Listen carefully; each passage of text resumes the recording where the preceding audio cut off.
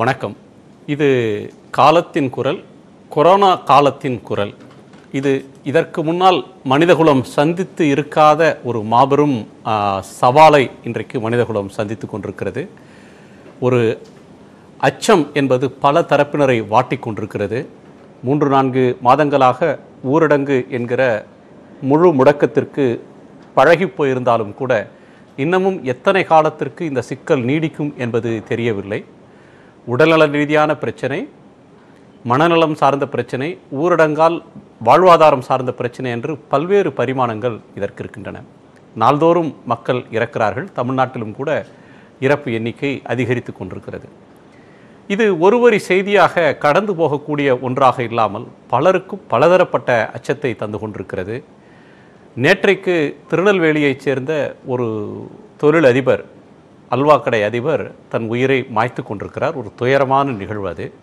Corona தொற்று வந்துவிட்டது என்கிற ஒரே காரணத்திற்காக தன்னால் பிறருக்கு பரவிவிடுமோ என்கிற அச்சம், ஸ்டிக்மா என்று சொல்லக்கூடிய ஒரு அவமானகரமாக இதை பார்ப்பது, அருவருப்பாக இதை பார்ப்பது என்கிற எண்ணத்திலிருந்து அவர் தற்கொலை செய்து கொண்டிருக்கக்கூடும் அப்படின்ற தகவல் இருக்குது. உலகம் முழுக்க இந்த பிரச்சனை இருக்குது. ஒரு நாட்டினுடைய ஜெர்மனியினுடைய நிதியமைச்சரே தற்கொலை செய்து கொண்டார்.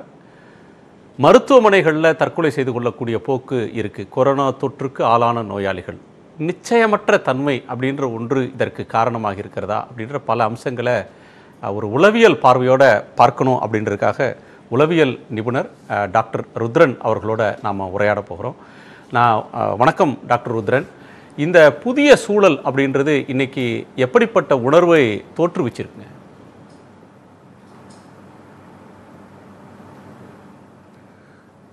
உணர்வுன்னா மனசளவில் கேட்குறீங்க இல்லையா? இந்த புது சூழல் அப்படின்றது கூட இப்போ நம்ம சொல்ல முடியாது. நாம் ஒரு 3-4 மாதமாகவே இதுக்கு நாம் பழக ஆரம்பிச்சிட்டோம். எண்ணிக்கைகள் இப்போ கூடுது அப்படின்ற ஒரு அச்சம் இப்போ தான் நிஜமாகவே மக்கள் மத்தியில் வந்திருக்கு. இந்த இடத்துல நிறைய பேர் ஆரம்பத்தில் எனக்கு வராது, இந்த ஜோசியப்படி இந்த தேதியிலேருந்து சரியாயிடும், இந்த வெயில் காலம் வந்தால் சரியாயிடும் அப்படின்ற ஒரு தேவையில்லாத மூட நம்பிக்கைகளை நிறைய பேர் வளர்த்து விட்டதாலேயே மக்களுக்கு ஆரம்பத்தில் அச்சம் இல்லை.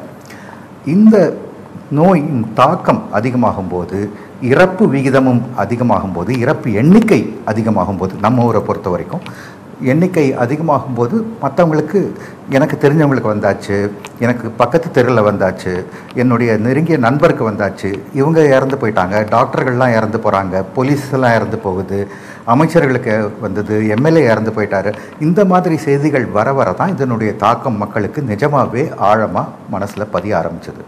பதிய ஆரம்பித்த காலகட்டத்தில் நிறைய பேர் இந்த 3 மாதம் கிட்டத்தட்ட நாம் முடங்கி கிடக்கிறோம்.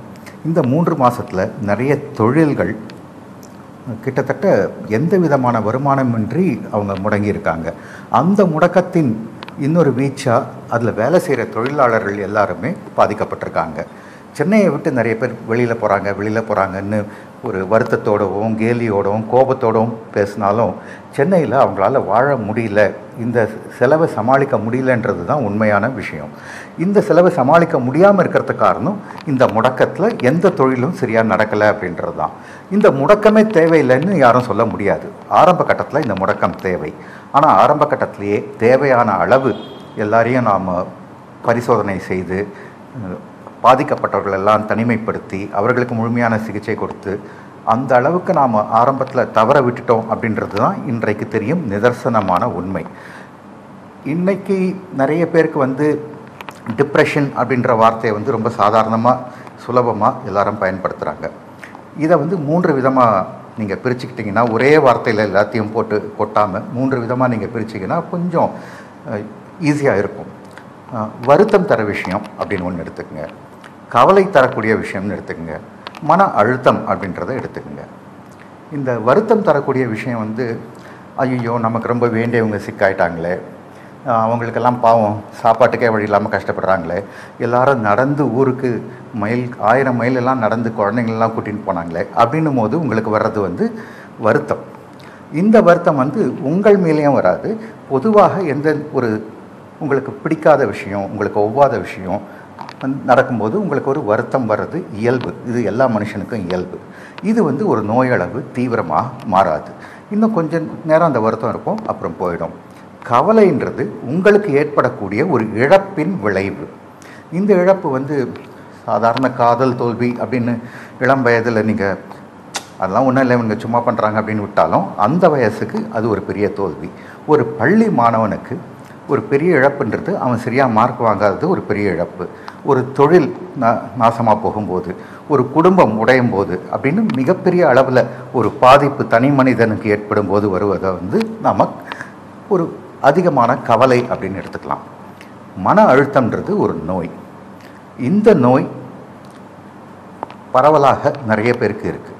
இந்த நோயின் அறிகுறிகள் வந்து ஆரம்பத்தில் வந்து சரியாக தூக்கமின்மை, இதில் கவனமின்மை, ஏற்கனவே நீங்கள் விருப்பமாக ஆர்வமாக செயல்பட்ட எந்த விஷயமும் உங்களுக்கு இப்போ பிடிக்காமல் போகிறது, சாப்பிட்றதில்ல, சரியாக உங்களே நீங்கள் பார்த்துக்கிறதில்ல, ட்ரெஸ் பண்ணுறதுல இன்ட்ரெஸ்ட் இல்லை, யார் கூட பேசுகிறதுக்கு பிடிக்கல அப்படின்னு நாட்பட உங்கள் வாழ்க்கை முறையில் ஒரு சரிவு ஏற்படும். இதுதான் டிப்ரெஷனோட ஆரம்பம். இதனுடைய ரொம்ப தீவிரமான விளைவு தான் தற்கொலை. எல்லாரும் தற்கொலை செய்துக்கிறது இல்லை. மன அழுத்தம் வந்தால் எல்லாருமே தற்கொலை செய்துக்கிறது இல்லை. ரொம்ப அதிகமான கவலை, வாழ்க்கையே வீணாக போயிட்டுது அப்படின்னு நினைக்கிற அளவு இருக்கிற கவலை வரும்போது கூட என்ன நினைப்பாங்கன்னா, செத்து போயிடலாம் இந்த வாழ்க்கையிலன்னு வாய் திறந்து சொன்னால் கூட அவங்களுக்கு தற்கொலை எண்ணம் கிடையாது. இந்த வாழ்க்கையே வீணாக போகுதுன்ற ஒரு விரக்தியின் வெளிப்பாடு தான். ஆனால் திரும்ப ஒருத்தர் வந்து நான் செத்து போயிடணும்னு நினைக்கிறேன், எப்படி சாகிறதுன்னு தெரியல அப்படின்னு சொல்லிட்டு கூடவே சோர்ந்து போய் தளர்ந்து போய் தன்னைத்தானே தனிமைப்படுத்தி கொண்டு ஏற்கனவே இருந்த உறவுகள்லேருந்து விலகி எந்த பேச்சும் குறைஞ்சு எதுலேயும் ஆர்வம் இல்லாமல் ஒடுங்க ஆரம்பித்தாருன்னா அவருக்கு தற்கொலை எண்ணங்கள் வருவது அதிகமான அளவு சாத்தியம். தற்கொலை எண்ணம் அப்படின்றது ஒரு நிமிஷம் வந்து உடனே செயல்பட்டால் தான் அது தற்கொலை எண்ணம். நிறைய பேர் வந்து செத்துடலான்னு நினைப்பாங்க. ஆனால் அந்த கடைசி நிமிஷத்தில் வேண்டாமே அப்படின்னு அவங்களுக்கே தோணும். ஏன்னா உயிர் வாழணும் அப்படின்றதுக்கு டிசைன் பண்ணப்பட்டது தான் நம்முடைய மனசு. செத்து போகணும்னு யாருமே ஒரு மனசை உருவாக்கிக்கிறது இல்லை. உயிர் வாழணுன்றது தான் நம்ம எல்லாருக்குமே அந்த அடுத்த கட்டம் எப்படியாவது நம்ம வாழ முடியுன்ற ஒரு நம்பிக்கையில் இருக்கிறது தான் மனுஷனோட இயல்பான வாழ்க்கை. இது அளவுக்கு டிப்ரெஷன் இப்போது வருதுன்னா இது புதுசு இல்லை. ஏற்கனவே எல்லா காலங்களிலும் இருந்த அளவு தான் அதே அளவு மனநோயான மன அழுத்தம் இருக்குது. இப்போது தனி மனித இழப்புகள் அதிகமாகும் போது, எதிர்காலம் ஒரு பெரிய கேள்விக்குறியாகும் போது, வாழ்க்கை இனிமேல் நன்றாகவே இருக்காது என்ற அவநம்பிக்கை அதிகமாகும் போது தான் இந்த தீவிரமான கவலை வந்து செத்து போயிடலாம் அப்படின்னு தோணும். திரு ருத்ரன், நான் குறுக்கீட்டுக்கு மன்னிக்கணும். இந்த இடத்துல வந்து அவநம்பிக்கை மேலோங்கும் போது இந்த எண்ணம் வருது அப்படின்னு சொல்றீங்க. சொல்லுங்க. நான் குறிப்பா ஒரு அம்சத்தை கேட்கணும். அதாவது மன உளைச்சல், மன அழுத்தம் பல நாட்கள் இருந்து அது ஒருத்தரை தற்கொலையை நோக்கி தள்ளி போறதுன்றது ஒன்று. இப்போ அண்மை காலத்துல பார்க்கிற 1-2 சம்பவங்கள் அப்படின்னு பார்த்தீங்கன்னா, கொரோனா தொற்றுக்கு ஆளாகி பாசிட்டிவ்னு ரிசல்ட் வந்து ஹாஸ்பிட்டல்ல இறக்கும் போது தற்கொலை செஞ்சுக்கிறாங்க. அவங்க வந்து முதல் நாள் வரையிலும் நல்லா இருக்காங்க, 2-3 நாட்களுக்கு முன்பு வரையிலும். இந்த நோய் அப்படின்றது சமூகத்துல தவறாக பார்க்கப்படுதா? இதை பற்றின பீதி, அச்சம்ன்றது அளவுக்கு அதிகமா விதைச்சிட்டோமா? அதனால அந்த முடிவுக்கு போறாங்களா? ஸ்டிக்மா இல்லை, இந்த நோய் பற்றி சரியான அளவு இன்னும் மக்களுக்கு அச்சம் வராததால் தான் இந்த அளவுக்கு இது பரவி இருக்குது. எல்லாருமே அந்த சுய கட்டுப்பாடோடு இருந்தாங்கன்னா நமக்கு இந்த நோய் வர சாத்தியம் இருக்குது, நமக்கு தெரிஞ்சவங்களுக்கு இந்த நோய் தொற்று ஏற்படும், நம்மால் ஏற்படும், நாம் பாதுகாப்பாக இருப்போம், எச்சரிக்கையோடு இருப்போம்னு மக்கள் இருந்திருந்தால் இந்த அளவு வேகமாக தீவிரமாக இப்போது இது பரவாது. நாம் அஜாக்கிரதையாக இருந்ததால் தான் இது பரவுச்சு. அஜாக்கிரதையின் அடிப்படை நமக்கு அந்த நேரத்தில் தேவையான அளவு பயம் இல்லை. ஸோ அதிகமாக பயமுறுத்துகிறோன்ற விஷயமே இதில் கிடையாது. ஏன்னா இது அவ்வளவு ஆபத்தான ஒரு விஷயம் நடக்குது அப்படின்னா இது ஆபத்தான விஷயம் சொல்கிறது தான் நம்ம எல்லாருடைய கடமையும். இந்த நினச்சி எல்லாரும் பயந்துட்டாங்க அதனால் தற்கொலைக்கு முயல்கிறாங்கன்னு கிடையாது. இந்த நோய் ஒருத்தருக்கு வந்தால் ரொம்ப நெருக்கமானவர்கள் கூட விலகிறாங்க. இப்போ ஒரு ஃப்ளாட் எடுத்துங்க, அந்த ஃப்ளாட்டில் ஒருத்தருக்கு வந்ததுன்னா மீதி ஃப்ளாட் ஆளுங்கெல்லாம் அந்த மொத்த குடும்பத்தையுமே அவங்களுக்கு பாசிட்டிவ் ஆகிட்டா கூட, டிஸ்சார்ஜ் ஆகிட்டு வந்து எந்த சிம்டமும் இல்லாமல் இருந்தால் கூட அவங்கள வந்து ஒதுக்கி வைக்கிறத நீங்கள் பார்ப்போம். அவங்கக்கிட்ட நம்ம வீட்டு குழந்தைங்கள போக விட மாட்டோம்.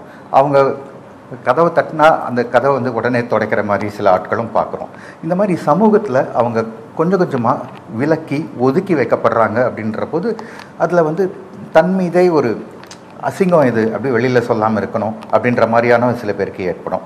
சில வியாபாரிகளுக்கு குறிப்பாக இந்த கடை வச்சுருக்காங்கல்ல, அவங்களுக்கு இந்த மாதிரி ஒரு தொற்று ஏற்படும் போது, ஐயோ நமக்கு தொற்று ஏற்பட்டாச்சு, நம்ம கடைக்கு யாரும் வரமாட்டாங்க, நாம் தொட்ட பொருளை கொடுத்து அவங்களுக்கு வந்துடும்னு நினச்சி பயந்து வரமாட்டாங்க, ஏற்கனவே ஒரு 3 மாதம் சரியாக பிஸ்னஸ் நடக்கலை, இனிமேலும் இந்த பிஸ்னஸ் நடக்காமல் போகிறதுக்கு இந்த நோய் தொற்று பற்றி எல்லாருக்கும் தெரிஞ்சு போச்சே அப்படின்ற ஒரு பெரிய திடீர்னு வந்த திகைப்பு, ஐயோ இனி வருங்காலமே கிடையாது அப்படின்ற ஒரு மாபெரும் அச்சம் தான் இந்த உடனடி தற்கொலைக்கான காரணம். இந்த தற்கொலைகள் தடுக்க முடியுமான்னா ஆரம்பத்திலேயே நீங்கள் கண்டுபிடிச்சா தான் முடியும். ரொம்ப நெருக்கமானவர்களுக்கு தான் இது முதல்ல தெரியும். எஸ், என்ன சொன்னீங்க? இல்லை, தொடர்ந்து பேசுங்க. ஓகே, தொடர்ந்து பேசுங்க. நம்முடைய நாட்டில் வந்து இந்த காரணங்களுக்காக இவங்களை ஒதுக்கி வைக்கிறோம், இவங்களை விலக்கி வைக்கிறோன்றது காலங்காலமாக நம்ம செய்கிறோம். நியாயமாக செய்கிறது எந்த விஷயத்துக்காகவும் யாரையும் நம்ம ஒதுக்கி வைக்க வேண்டியதில்லை. ஒரு காலகட்டத்தில் ஹெச்ஐவி வந்தது, எய்ட்ஸ் வந்ததுன்னு நிறைய பேரை ஒதுக்கி வச்சாங்க இல்லையா? அந்த அளவுக்கு இப்போது இன்னும் அவ்வளோ தீவிரமாக எல்லாரையும் ஒதுக்கி வைக்கலைனாலும் அந்த மாதிரி இவங்க வேண்டாமே, இவங்களோட கிட்ட போக வேண்டாமே அப்படின்னு எல்லாரும் ஒதுங்குற ஒரு மனப்பான்மையை இப்போ நம்ம பார்க்குறோம். இந்த ஒதுங்கல் சாதாரண மனிதர்களுக்கு எல்லாம் இப்போ இவங்க ஆடட்டும், ஒரு 3 மாதம் கழித்து தானாக நம்மக்கிட்ட ஃப்ரெண்ட்லியாக வருவானுங்க, அப்போ பேசிக்கலான்னு விடுவாங்க. ஆனால் ஒரு வியாபாரம் அப்படின்னு வரும்போது, இதுதான் நம்முடைய வாழ்க்கைன்னு வரும்போது, ஐயோ இனிமேல் நம்ம கடைக்கு யாரும் வரமாட்டாங்களோ, இந்த கடையவே மக்கள் புறக்கணிப்பாங்களோ, ஒதுக்குவாங்களோ அப்படின்ற பயம் வரும்போது தான் இனி வாழ்க்கையில் அர்த்தமே இல்லை அப்படின்ற ஒரு எண்ணம் உருவாகும். டாக்டர், இதில் இன்னொரு முக்கியமான இது கேட்கணும். உலகம் எத்தனையோ நெருக்கடியை பார்த்துருக்கு. உலக போர்கள், அதில் ஈடுபட்டவங்க, அதில் வாழ்க்கையை இழந்தவங்க, அல்லது போரில் ஈடுபட்டு அதற்கு பிறகு மிகப்பெரிய மன அச்சத்துக்கு ஆளானவங்க, போர்க்காலத்தில் ஒரு அன்சர்டனிட்டி, அடுத்து என்ன நடக்கும் அப்படின்னு சொல்ல முடியாத ஒரு நிச்சயமற்ற தன்மை, இதெல்லாம் தாண்டி தான் உலகம் வந்திருக்கு. ஆனால் அண்மை காலத்தில் ஒரு எல்லாமே ஸ்டெபிலைஸ் ஆகி இருந்த ஒரு சூழலில் இப்போ திடீர்னு வரக்கூடிய இந்த சூறாவளி அப்படின்றது ஒரு நிச்சயமற்ற தன்மை அப்படின்ற ஒன்றை மேலோங்கி வைக்குதா? அந்த காலகட்டத்தில் எதிர்கொண்ட பிரச்சனைகளுக்கும் இப்போ எதிர்கொள்ளக்கூடிய பிரச்சனைகளுக்கும் வேற மாற்றங்கள் இருக்கா? இப்போ நீங்கள் ஒரு 100 வருஷம் முன்னாடி வந்த பிளேக் இதையும் தான் கம்பேர் பண்ண முடியும். ஏன்னா போர் காலத்துக்கும் இதையும் நம்ம கம்பேர் பண்ணுறது சரியாக இருக்காது. ஏன்னா போர்ன்றது ஒட்டுமொத்த அந்த குறிப்பிட்ட நாடு எதிரியாக நினச்சி நாமெல்லாம் ஒன்றா சேர்ந்து சண்டை போடணும் அப்படின்ற ஒரு ஃபீலிங் தான் உள்ளுக்கு அதிகமாக வரும். தேசப்பற்று இருக்குன்னு சொல்கிறீங்களோ, தேச துரோகின்னு சொல்கிறீங்களோ, எல்லாருக்குமே நம்ம நாட்டை நம்ம காப்பாற்றணும் அப்படின்ற எண்ணம் தான் மேலோங்கி நிற்கமே தவிர, அந்த நேரத்தில் பொருளாதார இழப்பை பற்றியெல்லாம் ரொம்ப பெருசாக கவலைப்பட மாட்டாங்க. அந்த போருக்கு பின்னால் ஏற்படக்கூடிய இழப்புகள்னால அவங்க கொஞ்சம் பாதிக்கப்படலாம், கவலையில் இருக்கலாம், அதுக்கான முழு உழைப்பில் அவங்க வெளியில் வரலாம். முன்னாடி நடந்த விஷயங்களில் நீங்கள் பார்த்தீங்கன்னா, அப்போ மக்களிடையே இப்போ இருக்கிறத விட அதிகமான ஒற்றுமை இருந்தது, ஒருத்தருக்கு ஒருத்தர் பகிர்தல் இருந்தது, புரிஞ்சுக்கிற தன்மை இருந்தது, மற்றவங்களுக்கு ஹெல்ப் பண்ணணும் அப்படின்ற ஒரு மனப்பான்மை இருந்தது. ஐயோ அவன் கஷ்டப்படுறான்னா நம்ம கொஞ்சம் ஹெல்ப் பண்ணி அவனை தூக்கி விடலாம் அப்படின்ற எண்ணம் இருந்தது. இன்று அந்த எண்ணம் ரொம்ப குறுகி போச்சு மக்களுக்கு. நான் முதல்ல என்னை பார்த்துக்கணும் அப்படின்றது தப்பான எண்ணம் கிடையாது. ஆனால் என்னை மட்டும்தான் பார்த்துப்பேன், அவன் எப்படி போனாலும் பரவாயில்ல அப்படின்ற எண்ணம் கொஞ்சம் கொஞ்சமாக இப்போ மேலோங்க ஆரம்பிச்சது. இந்த சமூக ஒதுக்கலுக்கும், இந்த ஒதுக்கலினால் மொத்த வாழ்க்கையே வீணாகி விடுமோன்ற பயம் வரத்துக்கும் ஒரு காரணமாக அமையும். அப்படிதான் இது. நம்மோட மாலதி என்ற இணையறாங்க சென்னையிலேருந்து. வணக்கம் மாலதி, நீங்கள் என்ன கேட்க விரும்புறீங்க அவர்கிட்ட? வணக்கம் டாக்டர். ஓகே, ஹலோ, தொடர்ந்து பேசுங்கம்மா.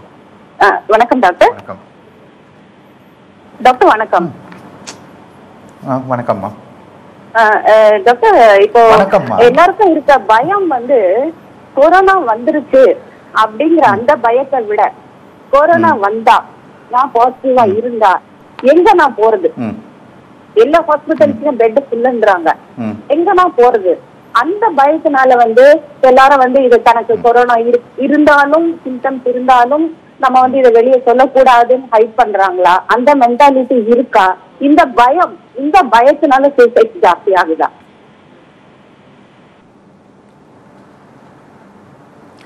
பயத்தினால சூசைட் வரல, அது நிச்சயம்.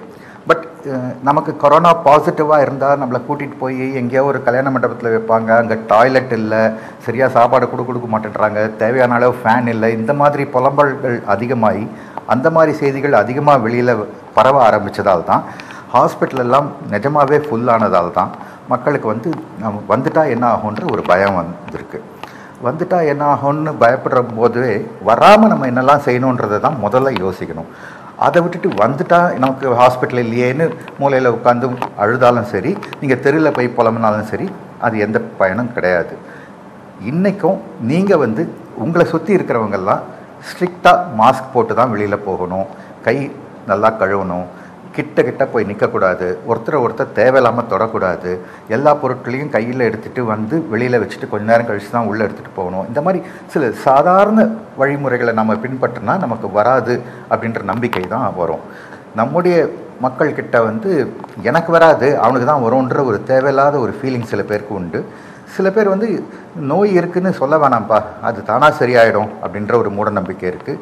சில பேர் இப்போ பரவலாக எல்லாரும் பப்ளிசைஸ் பண்ணுற இந்த மருந்து சாப்பிட்டா சரியாயிடும், அது சாப்பிட்டா சரியாயிடும்னு சொல்கிற பொய்கள்னால நான் அதை சாப்பிட்றேன், அதனால் எனக்கு வராது அப்படின்ற ஒரு மூட நம்பிக்கை நிறைய பேருக்கு இருக்குது.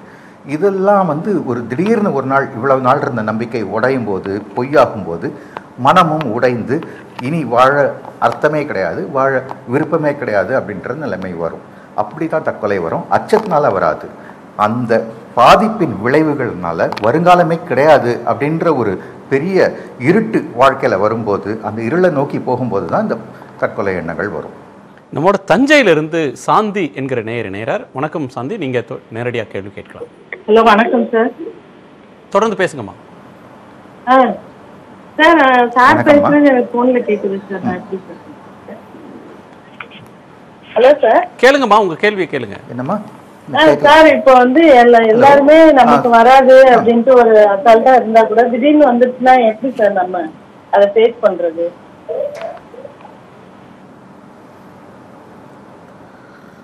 திடீர்னு வந்தாச்சுன்னா ஆரம்பத்தில் உங்களுக்கு லேசாக தொண்டை கரகரப்பு இருக்கும்போதே அப்போது என்ன செய்யலான்னு உங்களுக்கு தெரிஞ்ச டாக்டர்கிட்ட போய் பாருங்கள். டாக்டரை நேராக பார்க்க முடியலன்னா ஃபோன் பண்ணி கேட்டு பாருங்கள்.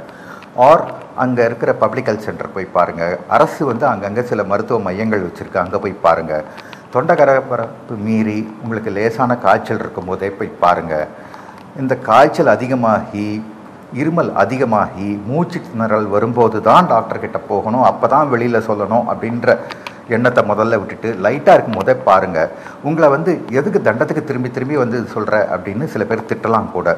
ஏன்னா ஒன்றுமே இல்லாமல் வெறும் பயத்தில் அடிக்கடி எனக்கு இருக்கான்னு பார்க்கக்கூடிய ஒரு மனப்பான்மை சில பேருக்கு உண்டு. அதனாலேயே இந்த மருத்துவ பணி செய்கிற செவிலியர்கள், அந்த மருத்துவர்கள் எல்லாருக்கும் ஒரு எரிச்சல் கூட சில பேர் மேலே வரும்.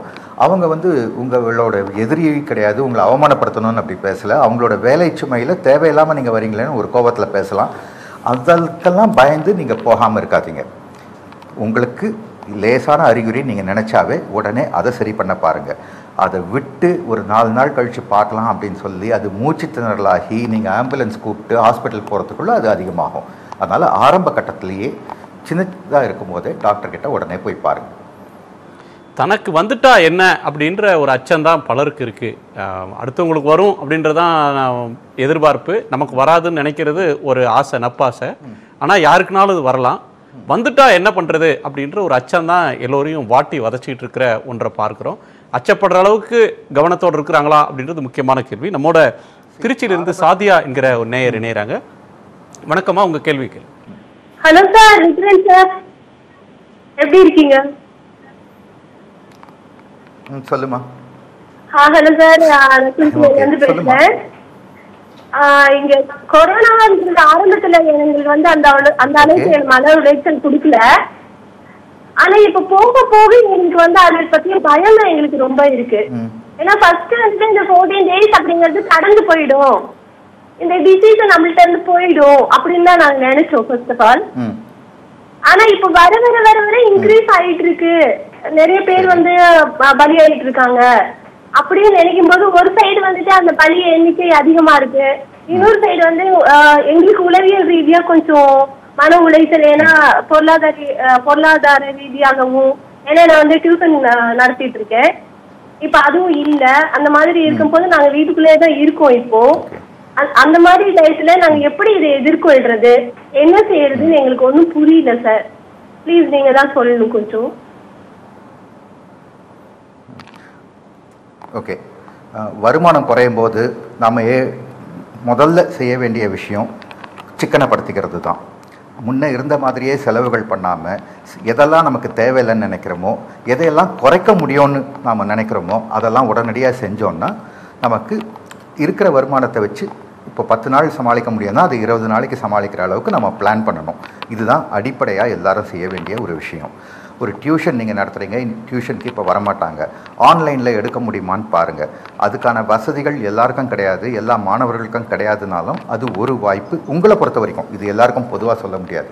ஸோ ஆல்டர்னேட் வேஸ் உங்களுடைய தொழிலை, வருமானத்தை எப்படி நடத்தலான்னு பார்க்குறது ஒரு வழி. வருமானம் இல்லை வாழ்க்கை நடத்த முடியாதுன்றது ஒரு நிஜமான ஒரு பெரிய உண்மை. அது போக போக இன்னும் அதிகமாக தான் ஆக போதே தவிர குறைய போகிறது இல்லை. ஏன்னா இந்த தொற்று இப்போ சென்னையை பொறுத்த வரைக்கும் முதல்ல போன வெள்ளிக்கிழமையிலேருந்து இந்த வெள்ளிக்கிழமை 8 நாள் ஆச்சு. அதுக்கு முன்னாடியே ஒரு 3 நாளுக்கு முன்னாடி, இன்னிலேருந்து ஒரு 11 நாளுக்கு முன்னாடி ஒருத்தருக்கு தொற்று ஏற்பட்டிருந்தா அவரால் டைரெக்டாக வரக்கூடிய தொற்று இன்னும் ஒரு 2 நாள் 3 நாள் முன்னாடியே முடிஞ்சு போயிருக்கும். ஸோ அவரால் ஒருத்தருக்கு அவர்கிட்ட இருந்து இன்னொருத்தருக்கு அப்படின்னு இது பரவிக்கொண்டே இருக்கிறதுன்றது அடையாளம் தான் தினமும் இந்த எண்ணிக்கை கூடுறது. அதனால் உங்களுக்கு தெரிஞ்சவங்களுக்கு ஒன்றுமே இல்லைன்னு நீங்கள் நினச்சி அப்படியே பரவாயில்லன்னு இருக்காதீங்க.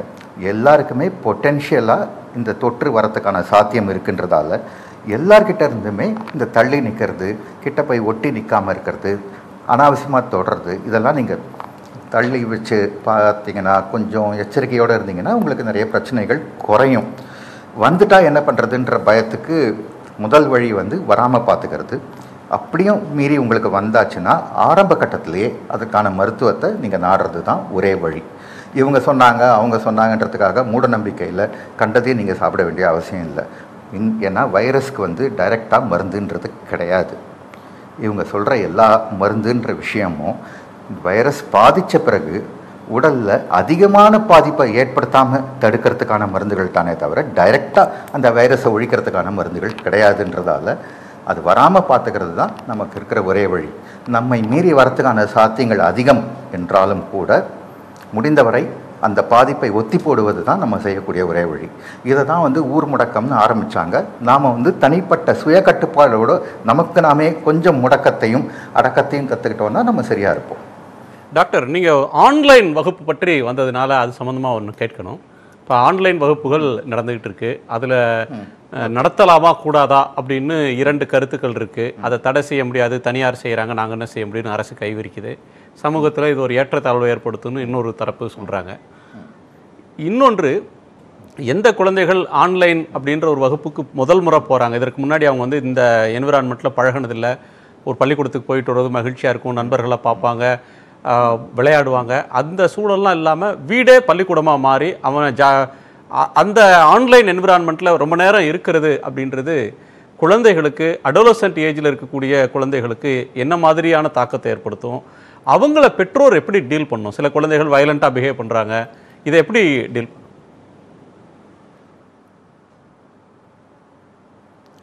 இதே அடாலசன்ட் வயசில் இருக்கிறவங்களுக்கு, இந்த 15 வயதில் இருக்கிறவங்கள தான் நம்ம முன்னாடி எப்போ பார்த்தாலும் ஏன் ஃபோன் கையில் வச்சுருக்க, என்ன ராத்திரியில் ஃபோன் உனக்கு, என்ன சாயந்தரானா ஃபோன், ஏன் படிக்கிறத விட்டுட்டு ஃபோனில் இருக்கேன்னு திருப்பி அவங்கள நாம் கொடுமைப்படுத்தி இருந்தோம். இப்போ ஃபோன் எடுத்து பாரு, உன் டீச்சர் அதான் சொல்ல போகிறாங்க, நாளைக்கு எப்போ கிளாஸ் தேடு, இந்த இது அசைன்மெண்ட் எதாவது பண்ணியா, அந்த மாதிரி அதே குழந்தைங்களுக்கு நம்ம மாற்று கருத்தை இப்போ சொல்கிறோம். அண்ட் இந்த ஃபோன் மூலமாக நிறைய உறவுகள் அப்படின்ற நினைப்பில் ஏற்படக்கூடிய பரிச்சயங்கள் அதிகமாகுது. சில பரிச்சயங்கள் விபரீதத்துலேயும் போய் முடியுது. இந்த கொரோனா கட்டுப்பாடு காலத்தில் அது சாத்தியம் இல்லைனாலும் இப்போ ஆரம்பிக்கிற அந்த தேவையில்லாத பரிச்சயங்கள், வெட்டி அரட்டைகள் பின்னாடி வேறு விபரீத விளைவுகளை சில குழந்தைங்களுக்கு ஏற்படுத்தும். அதை சில வக்கரமான மனசு இருக்கிறவங்க அதை பயன்படுத்திக்கிறதுக்கான வாய்ப்பு இருக்குது. அது ஒரு பக்கம். ஏற்றத்தாழ்வுகள் இந்த சமூகத்தில் இல்லைன்னு சொல்கிறது மிகப்பெரிய பொய். பொருளாதார ஏற்றத்தாழ்வுகள், வர்க்கத்தில் இருக்கிற ஏற்றத்தாழ்வுகள் இந்த சமூகத்தில் காலங்காலமாக இருக்குது. அதை எதிர்த்து நாம் எவ்வளவு போராடினாலும் அதை உடனே நம்ம அழிக்க முடியாது. ஒரு ஏழை குழந்தைக்கு நான் வந்து ஆன்லைனில் தான் கிளாஸ் எடுப்பேன், நீ வந்து படித்து தான் ஆகணும்னா அவங்ககிட்ட அந்த மொபைலில் அதுக்கான வசதி இருக்கணும், அதுக்கான தனிமை இருக்கணும், அதுக்கான சூழல் இருக்கணும், அவனுக்கு வந்து அந்த மொபைல் சார்ஜ் பண்ணுறதுக்கு அவங்க வீட்டில் காசு கொடுக்கணும். இத்தனை விஷயத்தையும் வச்சு எல்லா குழந்தைங்களையும் ஒரே மாதிரி நடத்தணுன்றது முடியாது. நீ வந்து படித்தா உனக்கு வாழ்க்கை உண்டுன்னு நம்ம ஒரு காலத்தில் சொல்லிவிட்டு இப்போ அந்த படிப்பையே கெடுக்கிறது மாதிரி தான் இந்த ஆன்லைன் ஆகுது. இதனுடைய இன்னொரு பக்கம் வந்து இப்போதைக்கு நாம் பள்ளிக்கூடங்களை திறக்க முடியாது, அதான் உண்மை. இவங்க வந்து அடுத்த மாதம் இன்னும் 2 மாதம் அப்படின்னு சொல்லிகிட்டே இருந்தாலும் நிச்சயமாக இந்த ஜனவரி வரைக்கும் பள்ளிக்கூடங்களை திறக்கிறது வந்து நல்ல விஷயம் கிடையாது. ஸோ ஜனவரி வரைக்கும்னா ஒரு பாதி வருஷம் அவங்களுக்கு போயிடுது. இந்த பாதி வருஷம் படிக்காமல் ஒரு குழந்தைய விட்டுட்டோம்னா படிக்காமல் இருக்கிறது ஒரு பழக்கமாகிடும். புதுசாக கிளாஸ் போகிறது, புதுசாக ஒரு திங்கக்கிழமை காலையில் வேலைக்கு போகிறதே பல பேருக்கு வந்து ஒரு எரிச்சல் கொடுக்கும். 2 நாள் ஃப்ரீயாக இருந்தோம், இன்றைக்கி எரிச்சலாக இருக்கேன்னு. அந்த மாதிரி இத்தனை மாதங்கள் வந்து இந்த குழந்தைகள் வந்து வேலை செய்யாமல் படிக்காமல் இருந்துட்டு திடீர்னு பள்ளிக்கூடம் போ, யூனிஃபார்ம் போட்டுக்கோ, ஸ்ட்ரிக்டாக இரு அப்படின்னு சொன்னால் அப்போ வந்து அவங்களுக்கு நிறைய சிக்கல்கள், எரிச்சல்கள், ஒரு முரண்கள் எல்லாம் வரும். அந்த முரட்டுத்தனம் அப்போ கொஞ்சம் வரும். ஆனால் அதுக்காக குழந்தைங்களை இப்போ நம்ம வந்து மடத்தனமாக நீ இப்போவே கிளாஸ் ஆரம்பிக்கணும், நீ போகணும்னு சொல்ல முடியாது. இந்த ஆன்லைனில் வந்து இன்னொரு விஷயம் வந்து அவங்க கண்களில் ஏற்படக்கூடிய பாதிப்பு. அடிப்படையிலேயே சில குழந்தைங்களுக்கு வந்து எபிலெப்சி, சீஷர் வர்றதுக்கான பொட்டென்ஷியல் இருக்குது. அவங்களுக்கு இந்த மாதிரி தொடர்ந்து கண் வழியாக இந்த ஒளி பட்டுக்கிட்டே இருந்தால் அவங்களுக்கு அது வந்து அதிகரிக்கிறதுக்கான வாய்ப்பு இருக்குது. ஸோ உங்கள் குழந்தைய வந்து ஆன்லைன் கிளாஸில் நீங்கள் வச்சு தான் ஆகணும்னு நீங்கள் டிசைட் பண்ணிட்டீங்கன்னா அந்த குழந்தைக்கு வேறு எந்த பாதிப்பும் இருக்கான்னு நீங்கள் முதல்ல செக் பண்ணிக்கோங்க. அப்புறம் அதுக்குன்னு ஒரு நேரம் வச்சுக்கோங்க. காலையில் ஒரு கிளாஸு, அந்த கிளாஸ் தான் முடிஞ்சிடுச்சு, இல்லை மத்தியானம் இந்த கிளாஸ் போ, ஈவினிங் வந்து இன்னொரு கோர்ஸ் வச்சுருக்கேன் அதை கற்றுக்கோ அப்படின்னு நாள் பூரா அந்த குழந்தைங்களுக்கு படிப்பு சொல்லிக் கொடுக்கணுன்ற எண்ணத்தை முதல்ல விட்டுட்டு அவசியமான பாடங்கள் கொஞ்சம் நேரம், அவங்க விளையாடுறதுக்கு கொஞ்சம் நேரம் அப்படின்னு நீங்கள் விட்டால் தான் முடியும். ஏன்னா வெளியில் போய் விளையாட முடியாது. அந்த போக்குறதுக்கு அவங்க ஆன்லைனில் அரட்டைகள் ஆரம்பிப்பாங்க. அந்த அரட்டைகள் சிலருக்கு வந்து வெறும் பொழுதுபாக்காக இருக்கும், சிலருக்கு அது ஆரோக்கியம் இல்லாத தேவையில்லாத விளைவுகளை ஏற்படுத்தும். நம்மோட தியாகராஜன்ற நேயர் கள்ளக்குறிச்சியிலிருந்து இணையறார். திரு தியாகராஜன் வந்து ஓவரா எஸ் ஓகே. வணக்கங்க சார். வணக்கம், தொடர்ந்து கேளுங்க. வணக்கங்க சார். நான் வந்து ஒரு பொதுத்துறை நிறுவனத்தில் வேலை பார்க்குறேன் சார். இப்போ வந்து நான் வந்து டெய்லி ஒரு பயத்தோடு தான் நான் வேலைக்கு போயிட்டு வந்துட்டு இருக்கிறேன் சார். யாருக்கு என்ன நடக்குமோ எது நடக்குமோ என்னால் அதுக்கு அவங்களுக்கு அவங்க மூலியமா எனக்கு பாதிப்பு வருமா, என்னோட மூலியமா அவங்க பாதிப்பு வருமான்னு பயமா இருக்குங்க சார். ஹலோ, தொடர்ந்து பேசுங்க. உங்க சந்தேகம் என்ன? பயத்தோட வேலைக்கு போறீங்க? சொல்லுங்க. ஆமாங்க சார். ஆமாங்க சார், நான் கேட்டுட்டு தான் இருக்கேன். சொல்லுங்க. இப்ப அது சம்பந்தமா நான் வந்து என்னோட ப்ரொடெக்ஷன் வந்து நான் போட்டு போறேன், கிளவுஸ் போட்டு போறேன், சானிடைசர் யூஸ் பண்றேன். சொசைட்டில வந்து அதே மாதிரி யூஸ் பண்றாங்களா இல்லையான்றது தெரிய மாட்டேங்குது. எப்படி எனக்கு பரவுதுன்றது எனக்கு தெரிய மாட்டேங்குதுங்க சார். நான் எப்படி பாதுகாத்துக்கிறது? எனக்கு அந்த பயத்தோட யூஸ் பண்ணிட்டு நான் வேலைக்கு போயிட்டு வந்துருக்கிறேன். நான் போகலைனாலும் என்னோட குடும்பத்தை நான் அந்த அதை வச்சு வருமானத்தை பண்ண முடியாதுங்க சார். சொல்லுங்க.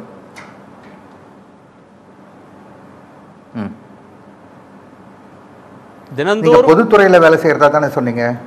ஆமாங்க சார். அப்படிதானே? ஆமாங்க சார். ஆமாங்க சார். ஆமாங்க சார். ஸோ உங்களுக்கு மாதம் ஓரளவு சம்பளம்ன்றது ஒன்று வரும்ல அந்த? ஆமாங்க சார். ஸோ அதுக்குள்ளே வாழறது எப்படின்ற ஒரு திட்டம் தான் நீங்கள் முதல்ல வகுக்கணும். அந்த பொருளாதார விஷயத்தை நீங்கள் அந்த மாதிரி தான் ஹேண்டில் பண்ண முடியும். எப்படியாவது அரசு நமக்கு காசு கொடுக்கும், ஏதாவது நடக்கும்ன்ற மாதிரி தேவையில்லாத நம்பிக்கைகள்லாம் வளர்த்துக்காதீங்க. நீங்கள் உங்களுடைய வருமானத்துக்கு ஏற்ற மாதிரி எவ்வளோ சிக்கனப்படுத்த முடியுமோ, இந்த காலகட்டத்திலையும் எவ்வளோ சேமிக்க முடியுமோ அந்த மாதிரி நடவடிக்கைகளில் ஈடுபடணும். மக்கள் ஒழுங்காக இருக்காங்களா, அவங்க க்ளீனாக இருக்காங்களா, அவங்கக்கிட்ட நம்ம தொத்துக்குமா அப்படின்ற பயத்தோடவே வேலை செய்கிறது வந்து நீங்கள் மட்டும் இல்லை, நிறைய பேர் தான் அப்படி பண்ணுறாங்க. ஏன்னா நிறைய பேர் வந்து மாஸ்க்கு சரியாக போடுறதில்ல. அது மூக்கையும் மூடணும், வாயையும் மூடணும், முகவாயையும் மூடணும் அப்படின்றது தான் அடிப்படை. இவங்க வந்து மூக்கை மட்டும் திறந்து எனக்கு மூச்சு முட்டுது இதை போட்டான்னு சொல்கிறாங்க. இந்த பேசும்போது அதை கழட்டி வச்சுட்டு அதை வாய்க்கு கீழே இறக்கி பேசுகிறாங்க.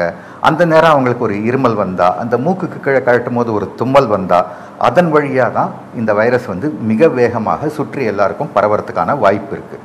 ஸோ உங்களை சுற்றி இருக்கிறவங்க கிட்ட நீங்கள் சந்திக்கிற அத்தனை பேர்கிட்டையும் ரொம்ப ஸ்ட்ரிக்டாக இந்த மாதிரி தான் நீங்கள் இருக்கணும். அப்போ தான் உங்களுக்கு நான் எதுவும் செய்ய முடியும், இல்லைனா நான் செய்ய முடியாது அப்படின்னு சொல்லுங்கள்.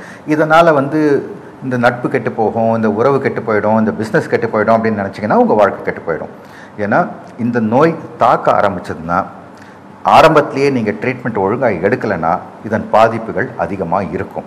இதோடு சேர்ந்து வேறு சில நோய்கள் இருந்தால், உங்களுக்கு பிபி அதிகமாக இருந்தால், சுகர் அதிகமாக இருந்தால், ஹார்ட்டில் ப்ராப்ளம் இருந்தால், ஏற்கனவே உங்களுக்கு வந்து லங் கெப்பாசிட்டி குறைச்சலாக இருந்து நீங்கள் பெரிய ஸ்மோக்கராக இருந்தால், இந்த மாதிரிலாம் இருந்தால் அதுக்கான வாய்ப்புகள் அதிகம்.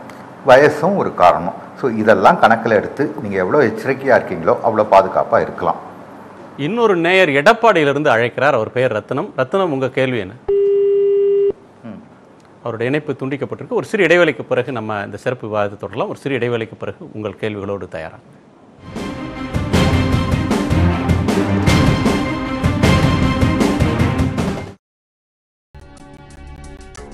திருச்சியிலேருந்து பாரதிதாசன் யூனிவர்சிட்டி போயிட்டுருக்கேன். இப்போ மாற்று ரவுண்ட் ஆனால் இப்போ கட் பண்ணி. டாக்டர் ருத்ரன், ஒரு எதிர்காலம் எப்படி இருக்கும்? ஒரு தனியார் வேலைக்கு போகிறவங்களோ அல்லது சொந்தமாக தொழில் செஞ்சுக்கிட்டு இருக்கக்கூடியவங்களோ அல்லது வேற ஒரு வணிகத்தில் இருக்கக்கூடியவங்களோ அடுத்து என்ன ஆகும் அப்படின்ற ஒரு அச்சம் சூழ இருக்கிறது பார்க்குறோம். சில பதிவுகளை பார்க்குறோம், இதெல்லாம் எவ்வளோ நெருக்கடிகளெல்லாம் நம்ம கடந்து வந்திருக்கோம், இதுவும் கடந்து போகும்னு ஆறுதல் வார்த்தைகளை சிலர் சொல்லி போடுறாங்க. ஆனால் இந்த உணர்வுன்றது பலருக்கும் மேலோங்கிட்டு இருக்கிற ஒரு சூழலில் அவங்களுக்கு என்ன சொல்வீங்க? ஒரு அவநம்பிக்கையோடு பார்க்கக்கூடியவங்களுக்கு.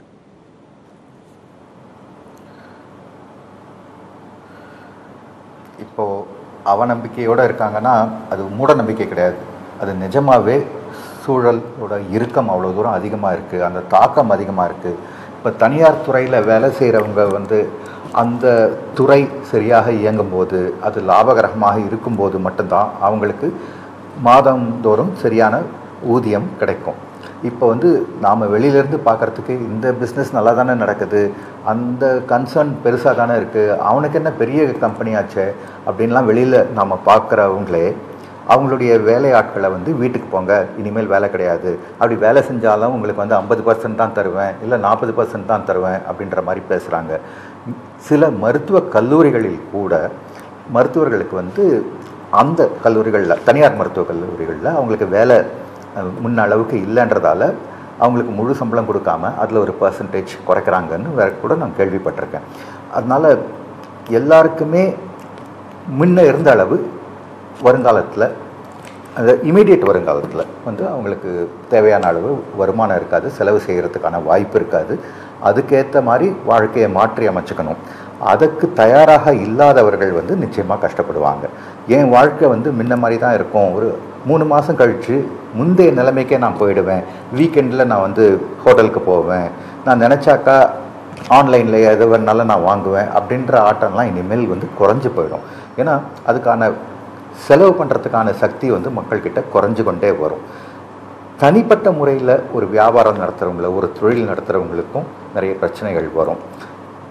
இன்னும் சில பேர் வந்து இந்த ஊரை விட்டு நம்ம இப்போ போயிடுவோம், நம்ம ஊரில் வந்து கொஞ்சம் ஃப்ரீயாக இருப்போம், கொஞ்சம் சிக்கனமாக இருப்போம், சுற்றி நம்ம பார்த்துக்கிறதுக்கு நம்ம ஆட்கள்லாம் இருக்காங்க அப்படின்ற முறையில் போனவங்க வந்து திரும்பி வரும்போது வாடகைக்கு வீடு கேட்கும்போது நிறைய பேர் வாடகையை வந்து அதிகப்படுத்துறதுக்கான சான்ஸ் இருக்குது. ஏன்னா ஒரு 3-4 மாதம் அவங்களுக்கு வாடகை சரியாக இல்லாததால் அதை காம்பன்சேட் பண்ணணுன்ற மாதிரி அவங்களும் சரி முயல்றதுக்கு சான்ஸ் இருக்குது. ஸோ எல்லா விதத்துலேயும் பொருளாதாரம் தான் மிகப்பெரிய அடியாக இருக்க போகிறது. பொருளாதாரம் அடிபட்ட உடனே உங்களுக்கு வந்து செலவு பண்ணுறதுக்கு காசு இல்லைன்றது மட்டும் இல்லை, நீங்கள் சந்தோஷமாக இருக்கிறதுக்கு காசு இல்லைன்றது தான் உங்களுக்கு பெருசாக தெரியும். உங்களுக்கு தேவையில்லாத விஷயங்களை நீங்கள் செலவு செஞ்சு நீங்கள் சந்தோஷப்பட்டீங்கன்றதை மறந்துடுவீங்க. நமக்கு முன்ன மாதிரி இருக்க முடியலையே, நம்ம மகிழ்ச்சியாக இல்லையே, நம்ம ஸ்ட்ரெஸ்ஃபுல்லாக இருக்குமே அப்படின்றது மட்டுமே இருக்கும். திரும்பி வந்தால் பழைய வேலை கிடைக்குமான்றதும் உத்தரவாதம் கிடையாது. ஏன்னா எல்லா நிறுவனங்களும் தொழில்களும் மீண்டு எழறதுக்கு இந்த 3 மாதமோ அடுத்த 6 மாதமோ போதாது, அதுக்கு மேலே ஆகும். நான் வந்து பொருளாதாரம் எல்லாம் எனக்கு சரியாக தெரியாது, அந்த எக்கனாமிக்ஸ் பற்றியெல்லாம் எனக்கு சரியாக தெரியாது. நான் பார்க்குற வரைக்கும், நான் அனுமானிக்கிற வரைக்கும் இன்னொரு 6 மாதத்துக்கு யாருக்கும் பெருசாக லாபம் கிடைக்காது. வேலைகள் வந்து முன்ன மாதிரி இருக்காது. கிடைச்சாலும் அந்த வேலையில் வந்து நீங்கள் முன்ன கிடைச்ச வந்து சௌகரியங்கள், அந்த அளவு ஊதியங்கள் உங்களுக்கு கிடைக்காது அப்படின்றது தான் என்னோடய ஃபீலிங். நான் தப்பாக போகணுன்னு இந்த விஷயத்தில் ஆசைப்பட்றேன். பட் இந்த மாதிரி ஒரு நெருக்கடி வந்து இப்போ நம்ம தவிர்க்க முடியாத ஒரு விஷயம். இதிலிருந்து நாம் பாடம் கற்றுக்கினா நம்ம வருங்காலம் நல்லா இருக்கும். ஆறுதல் வார்த்தை சொல்கிறேன்னு டோன்ட் வரிமான்னு சொன்னாக்கா டோன்ட் வரின்னு நம்ம வாயில் தான் சொல்கிறோம். அவனுடைய கஷ்டம் அவனுக்கு தான் தெரியும். ஒவ்வொருத்தருக்கும் அவங்களுக்கு மனசில் ஏற்படக்கூடிய வருத்தம், அந்த பாதிப்பு அதன் தீவிரம் அவங்களுக்கு மட்டும்தான் தெரியும். வெளியிலிருந்து பார்க்குற யாருக்குமே அது தெரியாது. இந்த விஷயத்துக்கு போய் இவ்வளோ பெருசாக அழட்டிக்கிறேன்னு யாரையாவது நீங்கள் கேஷுவலாக கேட்கலாம். ஆனால் அந்த விஷயன்றது அவனுக்கு மிகப்பெரிய விஷயம். அதை நாம் புரிஞ்சுக்காமல் சும்மா மேலோட்டமாக நான் உனக்கு இருக்கேன், டோன்ட் வரி, நான் உன்னை பார்த்துக்கிறேன், நீ கவலைப்படாத, நான் உனக்கு எப்பவுமே சப்போர்ட் பண்ணுறேன்னு வெறும் வாய் வார்த்தைகள் எந்த விதத்துலையும் பயன்படாது. ஏன்னா நீங்கள் எவ்வளோ பார்த்துக்க முடியும், நீங்கள் என்ன செய்திட முடியும்? நாள் பூரா கூட இருக்க போகிறீங்களா? அவங்க எந்த பிரச்சனையாக இருந்தாலும் உங்ககிட்ட பேசுகிற அளவுக்கு நீங்கள் ஃபஸ்ட்டு அவங்கக்கிட்ட நெருக்கமாக இருக்கீங்களா? சில விஷயங்கள மேலோட்டமாக அவன் பணத்துக்கு கஷ்டப்படுறான்னு தெரியும். அந்த பணத்துக்கு கஷ்டம் வர்றதால அவன் குடும்பத்தில் அவன் குழந்தைகளை அவன் சந்தோஷமாக வச்சுக்க முடியல. அவன் மனைவியோடு அவனுக்கு பிரச்சனை வருது. அவனுடைய நெருக்கமான உறவுக்காரர்கள்கிட்ட அவன் வாங்கின கடனுக்கு அவங்க நெருக்கிறாங்க. அவன் எங்கெல்லாம் கடன் வாங்கியிருக்கான், அவங்க எப்படியெல்லாம் அவனை அவமானப்படுத்துகிறாங்கன்னு உங்களுக்கு தெரியாது. மேலோட்டமாக அவனுக்கு வேலை இல்லை, அவன் கஷ்டப்படுறான். டோன்ட் வரிப்பா, ஒரு 2 மாதம் பொறுத்துக்கோ, சரியாயிடும், உனக்கு வேறு வேலை கிடச்சுன்னு சும்மா வாய் இருக்குன்னு நம்ம நிறைய பேர் பேசுகிறோம். அது உதவாது. அந்த நேரத்தில் அவங்களுக்கு உதவக்கூடியது நானும் தான் கஷ்டப்படுறேன், நம்ம 2 பேரும் சேர்ந்து ஏதாவது செய்வோம், வெயிட் பண்ணு அப்படின்ற மாதிரி ஒரு பொய்யான ஆறுதலாவது நம்ம சொல்கிறது தான். ஆனால் மேலோட்டமாக சொல்கிற எதுவுமே உதவாது. யாருக்குமே உதவணும்னா அவங்களுக்கு கூட இருக்கிற மிக நெருக்கமான நண்பர்கள் மட்டும்தான் உதவ முடியும். நீங்கள் ஃபேஸ்புக்கில் ஃப்ரெண்டு, நான் ட்விட்டரில் ஃப்ரெண்டு, நான் வாட்ஸ்அப் குரூப்பில் ஒன்றா இருக்கேன், இந்த கதெல்லாம் சொல்லிவிட்டு நான் உனக்கு ஹெல்ப் பண்ணுறேன், உனக்கு அட்வைஸ் பண்ணுறேன், உனக்கு கவுன்சிலிங் பண்ணுறேன்னா முட்டாள்தனமாக பண்ணாதீங்க. ஏன்னா நீங்கள் மேலோட்டமாக சொல்கிற ஏதாவது ஒன்று அவங்க தப்பி தவறி உங்களை நம்பி செய்ய ஆரம்பித்தாங்கன்னா அது தவறாக கூட முடியலாம். முக்கியமான எச்சரிக்கையை, முக்கியமான ஆலோசனைகளை சொல்கிறீங்க. அடுத்து வரக்கூடிய 6 மாத காலம் அல்லது அதற்கு மேற்பட்ட காலம்ன்றது பொருளாதார ரீதியாக ஒரு பெரிய சூழலை ஏற்படுத்தும். நேற்றிருந்த வாழ்க்கை அப்படின்றது, நேற்றிருந்த வருமானம், நேற்றிருந்த வாழ்க்கைன்றது அடுத்து வரக்கூடிய அண்மை மாதங்களில் இருக்காது. அதற்கு இப்போவே தயாராகுங்க அப்படின்ற ஒன்றை சொல்கிறீங்க. யாரால முடியுமோ அவங்க உண்மையான ஈடுபாட்டோட பாதிக்கப்பட்டவங்களுக்கு உதவுங்க அப்படின்றத நீங்கள் அழுத்தம் திருத்தமாக சொல்கிறீங்க. அடுத்த ஒரு நேயர் இருக்கிறார் நம்மோட, சேலத்திலிருந்து கிருஷ்ணமூர்த்தி. வணக்கம் திரு கிருஷ்ணமூர்த்தி, உங்களோட கேள்வி என்ன?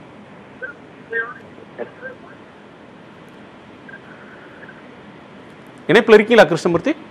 இருக்காங்க சார். கேளுங்க, டாக்டர் இருக்காங்க கேளுங்க. Sir electrician பிளம்பருங்க sir. நாங்கள் ஹலோ, தொடர்ந்து பேசுங்க சார்.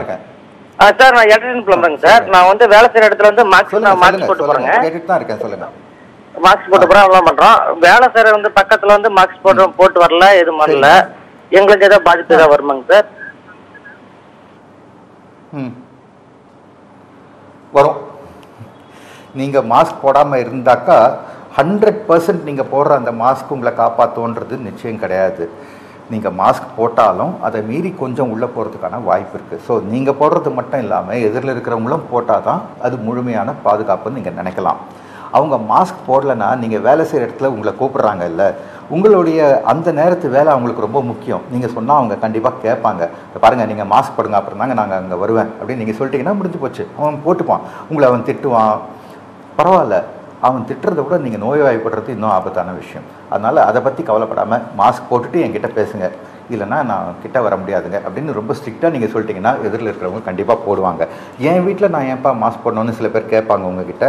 உங்கள் வீடாக இருந்தால் கூட நான் வந்தால் நீங்கள் மாஸ்க் போடணும், இல்லை நான் வரமாட்டேன் அப்படின்னு நீங்கள் ஸ்ட்ரிக்டாக சொல்லிட்டீங்கன்னா ஆரம்பத்தில் அவங்க முகம் சுழிச்சா கூட கண்டிப்பாக மாஸ்க் போட்டுப்பாங்க, நீங்கள் சேஃபாக இருக்கலாம். மணப்பாறையிலிருந்து நேயர் ராமகிருஷ்ணன் நேயர். வணக்கம் திரு ராமகிருஷ்ணன், உங்கள் சந்தேகமோ வினாவோ என்ன? வணக்கங்க ஐயா. வணக்கம் சார், தொடர்ந்து பேசுங்க ஐயா. ஐயா வணக்கம். வணக்கம் ஐயா. வணக்கங்க ஐயா. எனக்கு வந்துங்கய்யா, இப்போ நாங்க ஒரு திராட்சை தோட்டம் விவசாயம் பண்ணக்கூடிய ஒரு குத்தகை விவசாயி. நாங்க எங்களுடைய வாழ்வாதாரம் முழுக்க சிதஞ்சு சின்ன பின்னம் ஆகி போச்சு இந்த கொரோனாவில். ஆனா பழம் வெட்டி விற்கிற பொழுது எங்களுடைய மன அழுத்தம் இருக்கு பாருங்களேன். ஒரு 60 ரூபாய்க்கு விற்க வேண்டியது 25 ரூபாய்க்கு கூட கேட்க முடியாத நிலைமை, ரொம்ப கேவலமான நிலைமைக்கு எங்களை ஆளாக்கி விட்டுருச்சு இந்த கொரோனா. ஆனா இப்ப இருக்கக்கூடிய நிலைமை என்னன்னா, அடுத்து எங்களுடைய வாழ்க்கை மீளுமா மீளாதா அப்படிங்கிற ஏற்ற நிலை ஒரு பக்கம். இன்னொரு பக்கம் என்னவா இருக்குதுன்னா, பிள்ளைங்க காலேஜ் போயிட்டு இருக்கிறாங்க, அவங்க படிப்பு நின்று போச்சு. அது வந்து அடுத்து தொடங்குமா தொடங்காதா அப்படிங்கிற ரொம்ப மன அழுத்தத்தோடையும் ரொம்ப வருத்தத்தோடையும் ஆடு மாடுகளை மேய்ச்சிக்கிட்டு ரொம்ப கவலை தேர்ந்த முகத்தோடையும் ஒருத்தருக்கு ஒருத்தர் வந்து ஒரு நட்பா வந்து பேசிக்க கூட முடியாத அளவுக்கு நாளை என்ன நடக்குமோ அப்படிங்கிற ஏக்கத்தோடையும் எதிர்பார்ப்போடையும் ரொம்ப மன வேதனையோட இருக்காங்கய்யா. அதுக்கு ஏதாவது ஒரு ஆறுதலான ஒரு சில விஷயங்களை சொல்லுவீங்கன்னு எதிர்பார்க்கிறேன். ஓகே, நீங்கள் வந்து விவசாயம் பண்ணுறீங்கன்றதால சில மாதங்கள் விவசாயம் இருக்கும், சில மாதங்கள் விவசாயம் இருக்காது. இந்த வருஷமே ஒரு பெரிய புயல் வந்தது, ஒரு வெள்ளம் வந்தது, இந்த விவசாயம் கெட்டு போச்சுனாலும் அடுத்த வருஷமோ ஒரு 15 மாதம் கழிச்சோ மீண்டும் இந்த விவசாயம் தலை தூக்குறதுக்கான வாய்ப்பு இருக்குன்னு உங்களுக்கு தெரியும். அதே மாதிரி தான் இந்த கொரோனாவை நினச்சிக்கோங்க. இந்த கொரோனாவால் வரக்கூடிய அந்த பொருளாதார பாதிப்பையும் அந்த கண்ணோட்டத்தில் பாருங்கள். வருங்காலத்தில் விவசாயம் என்றைக்குமே நிற்கும், அது நின்று தான் ஆகணும். ஏன்னா மக்களுக்கு அது அடிப்படை தேவை. அவன் செல்ஃபோன் இல்லாமல் கூட வருங்காலத்தில் வாழலாம், ஆனால் விவசாயி இல்லாமல் அவனால் வாழ முடியாது. இன்ஜினியர்களை விட டாக்டர்களை விட விவசாயிகள் முக்கியம்னு இந்த நாடுக்கு உணரப்போகுது. அதனால நீங்கள் வந்து விவசாயம் போயிடுச்சே அப்படின்னு நீங்கள் நினைக்க வேணாம். உங்களுடைய பிள்ளைகளோட கல்லூரி கட்டணம், கல்விக்கான செலவு சமாளிக்க முடியலன்னு நீங்கள் நினைக்கிறீங்க இல்லையா? இது வந்து நிஜமான ஒரு சிக்கல்.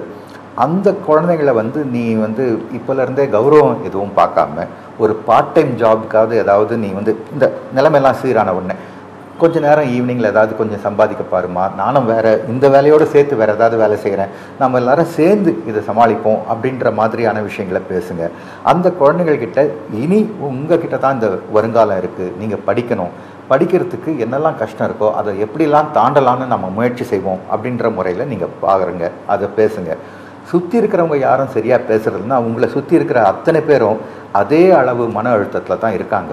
சில பேருடைய அழுத்தமும் வருத்தமும் வெளியில் தெரியுது, சில பேரோடது வெளியில் தெரியல, அவ்வளோதான். அவன் என்னை ஒதுக்குறான், நான் வந்து பிஸ்னஸ் இல்லாமல் இருக்கேன், எனக்கு வந்து சரியாக வியாபாரம் ஆகலை, என்னுடைய விவசாயம் கெட்டு போச்சு அப்படின்னு நினச்சி நீங்கள் நொந்து போகாமல் இதனால தான் உங்களை அவங்கெல்லாம் ஒதுக்குறாங்கன்னு நினைக்காம அவங்களுக்கு ஏதோ பிரச்சனை அதனால அவங்க ஒதுங்கி போகிறாங்கன்னு நினச்சிங்க. அப்போ வந்து அவங்கள பற்றி நீங்கள் கவலைப்பட மாட்டீங்க. இப்போது இன்னும் கொஞ்ச நாள் தான் மறுபடியும் விவசாயம் தலை தூக்கும் அப்படின்றது நிச்சயம். அந்த நம்பிக்கையோடு இருங்கள்.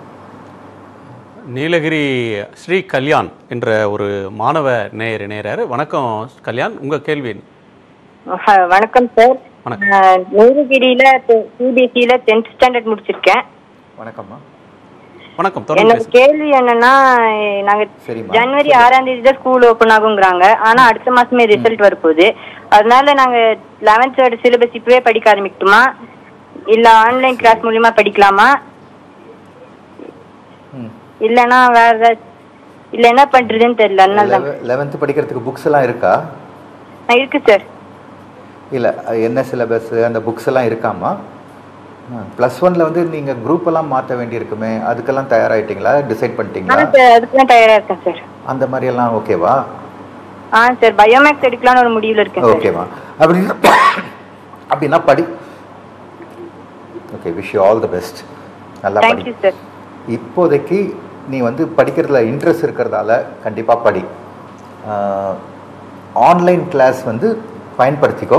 ஆனால் நீயா முதல்ல படிச்சுட்டு வெறும் ஆன்லைனில் சொல்லிக் கொடுக்கறதோடு நிறுத்தாமல் நீ முதல்ல இன்றைக்கி இந்த பாடம் எடுக்க போகிறாங்கன்னா அதை கொஞ்சம் உன் கையில் புக்ஸ் இருந்தால் அதையும் படிச்சுட்டு அந்த கிளாஸ் போனேன்னா உனக்கு இன்னும் பெட்டராக இருக்கும். ஆன்லைன் கிளாஸில் முக்கியமான விஷயம் வந்து நம்ம குழந்தைங்க வந்து கேள்வி கேட்குறது வந்து கிளாஸ் ரூம்லேயே நிறைய பேர் கேள்வி கேட்க மாட்டாங்க, பேசாமல் உட்காந்துருப்பாங்க. ஆன்லைன்லேயும் கேள்வி கேட்காம பேசாமல் உட்காந்துருக்காங்க. கேள்வி கேட்க பழகிக்கும். உனக்கு இந்த விஷயம் பாதி தான் தெரியும், அதை போய் கேட்கலாமான்னு நினைக்காத. உனக்கு 100% தெரியல அப்படின்னா கேள்வி கேட்கலாம். 99% தான் தெரிஞ்சிருந்தா கூட கேள்வி கேட்கலாம். கேள்வி கேட்க கேட்க தான் உன்னுடைய வாழ்க்கை இன்னும் பெட்டர் ஆகும். இது படிப்புக்கு மட்டும் இல்லை, வாழ்க்கைக்கும். ஸோ நீ நல்லா படிக்கணும். Wish you all the best in life. ஒரு எதிர்காலம் பற்றின அன்சர்டனிட்டி, ஆங்ஸைட்டி அப்படின்ற ரெண்டும் சேர்ந்து வந்துக்கிட்டு இருக்கு. இப்போது பலர் பார்த்தீங்கன்னு சொன்னால் ஊரடங்கு நீட்டிக்க தொடக்கத்தில் நாம் பேசினோம், ஊரடங்கு அறிவித்த முதல் 2-3 நாட்களே நாம் பேசினோம் எப்படிப்பட்ட உணர்வை தரும். இப்போ எடுத்த உடனே நீங்கள் சொன்னது எனக்கு நினைவு இருக்குது, ஏதோ ஒரு ஹாலிடே மாதிரி இருக்கும் ஒரு வாரம், அதற்கப்புறம் தான் இதனுடைய ஒரு அயற்சியும் ஒரு மன உளைச்சலும் அழுத்தமும் தொடங்கும் அப்படின்னு சொன்னீங்க. இப்போது அன்லாக் 1 அன்லாக் 2.0ன்ற கட்டத்தை எல்லாம் மற்ற ஸ்டேட்ஸ் பண்ணுறாங்க. நம்ம எண்ணிக்கை அதிகமாக இருக்குது. நம்ம வந்து லாக்டவுன் 6ஆம் கட்டம் 7ஆம் கட்டம்னு போகிற கட்டத்தில் இருக்கிறோம்.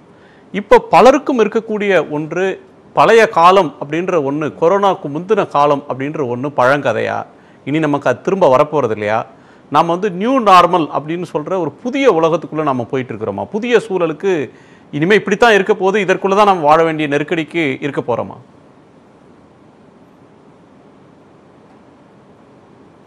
இனிமேல் இப்படித்தான்றது வந்து யதார்த்தம். யதார்த்தத்தை மறக்கிற அத்தனை விஷயமும் எவ்வளோ சுவையான கற்பனையாக இருந்தாலும் நமக்கு உதவ போகிறது இல்லை. இப்போது பொருளாதார நெருக்கடின்றது வந்து நிஜமாக வரப்போகுது. இப்போ இருக்கிறத விட இன்னும் கொஞ்சம் அதிகமாகவே வரப்போகுது. இப்போ வந்து எல்லாருக்குமே சம்பளம் கொடுத்துட்ருக்கிறவங்க அவங்களோட சேவிங்லேருந்து எடுத்து அவங்க கூட வேலை செய்கிறவங்களுக்கு பணம் கொடுத்தவங்க கூட அடுத்த மாதம் வந்து நான் இந்த மாதம் கொஞ்சம் குறைச்சி தரேனே, நீ மேனேஜ் பண்ணிக்கிறியான்னு கேட்குற நிலைமை வரும். இன்னொரு 6 மாதத்துக்கு நாம் இப்படி தான் கஷ்டப்பட போகிறோம். இந்த லாக்டவுன் கதை வந்து அதனால் பெரிய பயன் இப்போதைக்கு நமக்கு இருக்க போகிறது இல்லைன்றது தான் என்னுடைய ஃபீலிங். ஏன்னா அந்த லாக்டவுனால் மூடுறதை விட நம்ம அந்த ஸ்டேஜை இப்போ தாண்டி வந்திருக்கோம். இந்த லாக்டவுனை நம்ம அன்லாக் பண்ணுறோம் அப்படின்ற ஒரு பேச்சு இருக்கு இல்லையா, அந்த அன்லாக் பண்ணும்போது முக்கியமாக மொத்தமாக எல்லாரையும் பூட்டி வைக்கிறத விட கண்டிப்பாக எந்த இடத்துலையும் யாருமே கூட்டமாக சேரக்கூடாது அப்படின்ற ஒரு விஷயத்தில் நம்ம ஃபோக்கஸ் பண்ணணும். கூட்டமாக சேரக்கூடிய அத்தனை விஷயங்களும் தவிர்க்கணும். அது கல்யாணமாக இருக்கட்டும், சாவாக இருக்கட்டும், கோவிலாக இருக்கட்டும், உங்கள் தலைவரோட பிறந்த நாளாக இருக்கட்டும், எதுக்குமே கூட்டம் சேரக்கூடாது அப்படின்றதுல ஸ்ட்ரிக்டாக இருந்தால் தான் நம்ம அடுத்த கட்டம் நோக்கி போக முடியும். பஸ் ட்ரெயின் வசதிகள் வந்து இப்போதைக்கு நமக்கு சாத்தியம் கிடையாது. ஏன்னா கூட்டம் அதில் அதிகமாக இருக்கும். பஸ் ட்ரெயின் வசதி இல்லாத போது வேலை வாய்ப்புக்கு குறைச்சல், வருமானத்துக்கு குறைச்சல். அதனால் அது வந்து அந்த வர்க்கத்தினருக்கு மிகப்பெரிய இடியாக இருக்க போது அதுலேருந்து அவங்க மீள்றதுக்கு ரொம்ப கஷ்டப்பட போகிறாங்க. இந்த நேரத்தில் வந்து நான் வந்து டெய்லி போயிட்டு வரேன் அப்படின்னு வீரமாக பேசுகிறவங்க கூட பெட்ரோல் விலை நாளுக்கு நாள் பைசாவாக ஏறினா கூட ரூபாயாக ஏறுதுன்னும் போது அந்த இறுக்கத்தையும் அவங்க தாங்க வேண்டியிருக்கு. என்னுடைய சம்பளம் வந்து இப்போ ஒரு 30% குறைச்சிட்டாங்க. ஆனால் என்னுடைய செலவு வந்து நான் சாப்பாட்டெல்லாம் கண்ட்ரோல் பண்ணிட்டேன். நான் அயனிங் கூட இஸ்திரி போடுறதுக்கு வெளியில் யார்கிட்டையும் கொடுக்குறதில்ல, நானே போட்டுக்கிறேன் அப்படின்னு சொல்கிறவங்க கூட பெட்ரோல் விலை ஏறுதப்பா நான் எப்படி பண்ணி சமாளிப்பேன் அப்படின்ற பேசுகிறத நான் என் காதுபட கேட்டிருக்கேன். அதனால் புதுசாக நம்ம வாழ்க்கை அப்படின்னு இனிமேல் இருக்க போகிறது வந்து இன்னும் கண்டிப்பாக 1 மாதத்துக்கு இவங்க வந்து தினம் ஒரு மீட்டிங் போட்டுட்டு சொல்கிறாங்களோ மீட்டிங் போடாமல் சொல்கிறாங்களோ இதே மாதிரியான இறுக்கமான சூழ்நிலையில் தான் நம்ம இருக்க போகிறோம். இது வந்து இந்த கிராஃப் எல்லாம் போட்டு செப்டம்பரில் குறையும் அக்டோபரில் குறையுன்றாங்களே, அது குறையிறதுக்கு நாம் எல்லாருமே ஒத்துழைச்சா தான் முடியும். இதுக்கு முதல்ல கூட்டம் சேரக்கூடாது. அந்த கூட்டம் சேராமல் இருந்தால் தான் நம்ம அடுத்த கட்டம் நோக்கி போக முடியும். பக்கத்து வீட்டில் எதிர் வீட்டில் நம்ம வந்து புழங்கிறத வந்து ஒரு கண்ட்ரோல்டாக வச்சுக்கணும். எல்லாருக்குமே அந்த கட்டுப்பாடு வரணும், க்ளீனாக இருக்கணும், மாஸ்க் போடணும், மற்றவங்ககிட்ட பேசும்போது எச்சரிக்கையாக இருக்கணும். யாருக்காவது பிரச்சனைன்னா அவங்கள வந்து கேவலப்படுத்தக்கூடாது, ஒதுக்கக்கூடாது, அவங்கள அவமானப்படுத்தக்கூடாது அப்படின்ற அடிப்படை விதிகளை நம்ம ஃபாலோ பண்ணால் இதுலேருந்து கொஞ்சம் மீண்டு வரலாம். பொருளாதார நெருக்கடி தவிர மன இறுக்கத்துலேருந்து மீள்றதுக்கு இதுதான் வழி. பொருளாதாரம் சமாளிக்கிறது வந்து அது ஒரு பெரிய விஷயம். அதை பற்றி எனக்கு முழுசாக தெரியாது. பொருளாதாரம்ன்றது ஏழை மக்களோட கண்ணீர், நடுத்தர மக்களுடைய வாழ்வாதாரம், அதெல்லாம் தீர்க்க வேண்டிய பொறுப்புன்றது உளவியல் நிபுணர்கள் அப்படின்றத தாண்டி அரசோட கொள்கை வகுப்பாளர்கள், அரசாங்கத்தோட பெரிய கஜானா வச்சுருக்கக்கூடிய நிர்வாகிகள், அவங்க எடுக்க வேண்டிய ஒரு முக்கியமான கால். மதுரையிலிருந்து நம்மோட முத்துக்கண்ணன் என்கிற நேயர் இணைகிறார். வணக்கம் திரு முத்துக்கண்ணன், நீங்கள் என்ன கேட்க விரும்புகிறீங்க டாக்டர்? சார் வணக்கம் சார், நான் வந்து மதுரையிலேருந்து பேசுகிறேன். என் பேர் முத்துக்கண்ணன். அரசு துறை வங்கியில வந்து காசாளராக பணிபுரிஞ்சுக்கிட்டு இருக்கேன். நான் வந்து முகக்கவசம் எல்லாம் போட்டு வராத கூட நமக்கு ஒரு வாடிக்கையாளர் முகக்கவசம் சரியா அணியாம வரும்போது ஒரு பதட்டம் ஏற்படுது. நம்ம வந்து பண பரிவர்த்தனை இருக்கும்போது பதட்டம் வருது. அந்த மாதிரி வரும்போது ரொம்ப கஷ்டமா இருக்கு. அதாவது காசு தொலையக்கூடிய வாய்ப்பு கூட இருக்கு. இப்போ மன ரீதியா வந்து கஷ்டப்பட்டு வேலை பார்க்கும் போது இதுக்கு என்ன சார் பண்ணலாம்? ஏதாவது ஒரு ஆறுதல் சொன்னீங்கன்னா நல்லா இருக்கு சார். நீங்கள் டெய்லி வந்து அந்த மக்களை நீங்கள் கண்ட்ரோல் பண்ண முடியாது, அவங்க வருவாங்க. எப்படியும் உங்களுக்கு முன்னாடி ஒரு கண்ணாடி இருக்குன்றதால கொஞ்சம் தைரியமாக நீங்கள் இருக்கலாம். அதை தாண்டி உங்களுக்கு வராதுன்ற ஒரு நம்பிக்கையோட கொஞ்சம் இருக்கலாம். ஆனால் நீங்கள் ரிலாக்ஸ்டாக இருக்கிறதுக்கு வந்து நிறைய மியூசிக் தான் உதவும். எந்த மருந்துகள் மாத்திரைகள் உங்கள் இஷ்டத்துக்கு நீங்கள் சாப்பிடாதீங்க. சும்மா யோகா பண்ணுறேன் மெடிடேஷன் பண்ணுறேன்லாம் உட்காராதீங்க. ஏன்னா இந்த நேரத்தில் மெடிடேஷன்றது வந்து கவனத்தை குவிக்கிற விஷயம். இந்த கவனம் சிதறும் போது, கவலை அதிகரிக்கும் போது நீங்கள் உட்காரத்துக்கு பேர் மெடிடேஷனில். நடந்துக்கிட்டே வருத்தப்பட்டதுக்கு பதிலாக ஒரு இடத்துல உட்காந்து தீவிரமாக அதை பற்றி வருத்தப்படுவீங்க. அது மெடிடேஷன் கிடையாது. ஸோ அதெல்லாம் இப்போ ட்ரை பண்ணாதீங்க.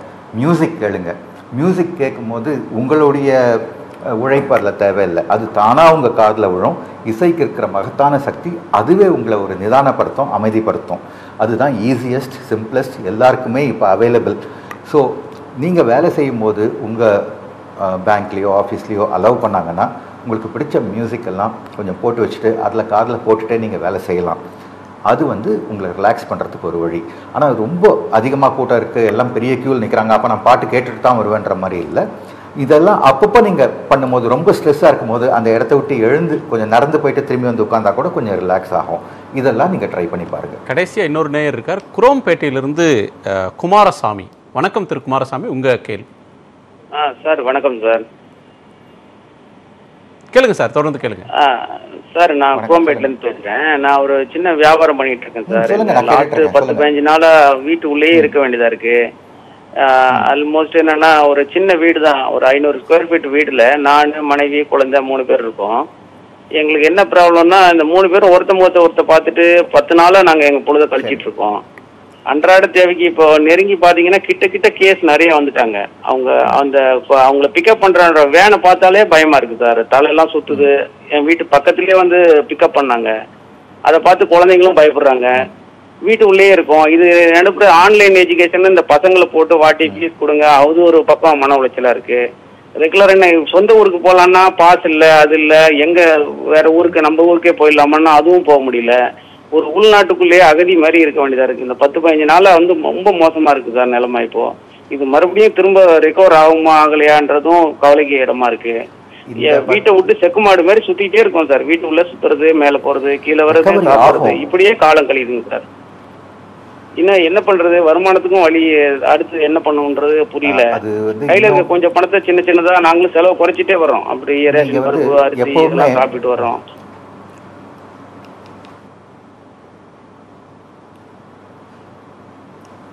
நீங்க வந்து இப்போ ஒரு விஷயத்துக்கு நீங்க இன்னும் 1 மாசம்தான் நான் கஷ்டப்பட போறேன், அடுத்த மாதம் நான் சரியாயிடுவேன்னு நீங்கள் எதிர்பார்த்தீங்கன்னா அது நடக்கலைன்னா இன்னும் உடஞ்சி போயிடுவீங்க.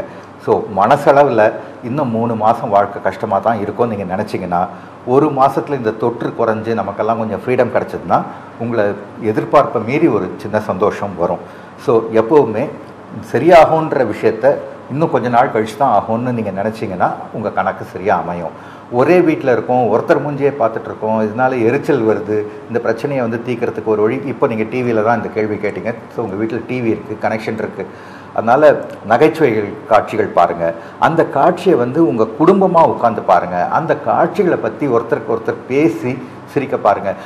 இந்த மாதிரி உனக்கு பிடிச்ச சீன் ஏதாவது ஞாபகம் இருக்கா, அது என்ன பண்ண அந்த சீனில், அந்த டைலாக் என்ன சொல்லுப்பாரு அப்படின்னு உங்கள் குழந்தைங்களும் நீங்களும் உங்கள் மனைவியும், இது வெட்டியாக தோணும், மடத்தனமாக கூட சில பேருக்கு தோணும், நீங்கள் பண்ணி பாருங்கள்.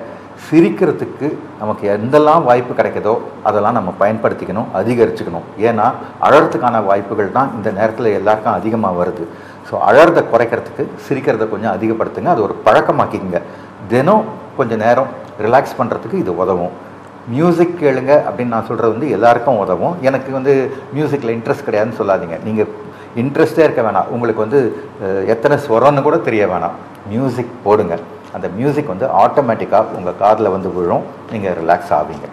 டாக்டர், நிறைவான ஒரு கேள்வி. ஸ்டிக்மா அப்படின்னு சொல்கிற ஒரு அருவருப்பாக பார்க்குற தன்மை இது வந்து பல தரப்பில் இருக்குது.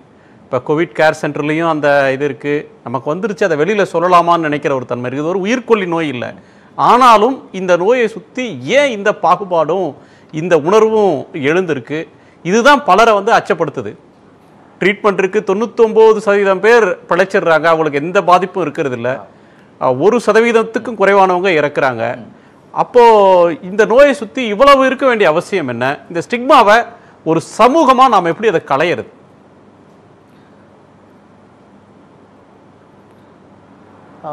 எப்படி ஹெச்ஐவியில் ஒரு ஸ்டிக்மா வந்ததோ, இது வந்து செக்ஸ் மூலமாக தான் பரவுது அப்படின்றதாலேயே அதை பற்றி ரொம்ப கேவலமாக அசிங்கமாக நிறைய பேர் நினச்சாங்க. இன்ஜெக்ஷன் மூலமாக பரவுன்னு தெரியற காலத்துக்கு முன்னாடி. அதே மாதிரி இதில் வந்து அவனோட இருமல் அவனோட சளியில் தானே எனக்கு தொத்தி இருக்குது. இவனுக்கு தொற்று வந்ததுன்னா எவனோட இருமலோ எவன் சளியோ இவன் வாயுள்ள போயிருக்கு, இவன் மூக்குள்ளே போயிருக்கு அப்படின்னு கான்ஷியஸாக அவளை கால்குலேட் பண்ணி யோசிக்கலாலும் ஐயா அப்படின்ற ஒரு ஃபீலிங்கோட மக்கள் இருக்கிறது வந்து தவிர்க்க முடியாத ஒரு விஷயம். மக்களை எஜுகேட் பண்ணுறது தான் முக்கியம். டெய்லி ஸ்டாட்டிஸ்டிக்ஸ் போட்டு ஒரு கிராஃப் போட்டு காட்டுறதை விட இந்த பாரு இதெல்லாம் வந்து மோசம் கிடையாது, இதெல்லாம் வந்து நீ செய்யணும் அப்படின்றது தான் திருப்பி திருப்பி சொல்லணும். மக்களுக்கு தேவையான அளவு பயமுறுத்தலை அப்படின்றது ஆரம்பத்தில் பண்ணியாச்சு. இப்போது அதிகமாக பயப்படுற கட்டத்தில் அவங்களுக்கு வந்து தைரியம் கொடுக்கறதுக்கு இதெல்லாம் எங்களுடைய திட்டம், இதனால் நீங்கள் பயப்படாமல் இருங்க, இன்னொரு 2 மாதத்தில் 3 மாதத்தில் எங்கள் திட்டங்கள்லாம் உங்களுக்கு வந்து சேரும்போது உங்கள் வாழ்க்கை நல்லா இருக்குன்ற தைரியத்தை இந்த அரசு கொடுக்கணும். ஊடகங்களும் அதில் பங்கேற்கணும்.